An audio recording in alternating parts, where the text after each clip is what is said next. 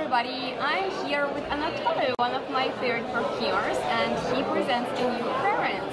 It's called Cornaline, and would you like to tell us about it? Yes, so it's all about flowers. I wanted to work on an exotic garden. So Cornaline is for carnelian, and I like to describe it as a journey during the day. You start the day with sparkling carrot, and you open the windows in the morning, and then you see your garden with flowers, mainly ylang-ylang.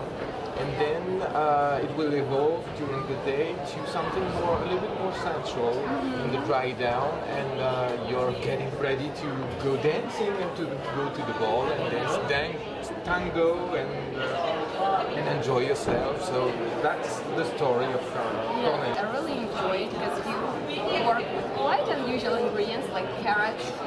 It's so awesome. It is not that often to find in perfume. So you bring something new. I like to mix interesting things. Something like that. Oh wow, carrot. Exactly. Yeah. So thank you so much. It was such a pleasure. And guys, stay tuned for a full review. Bye.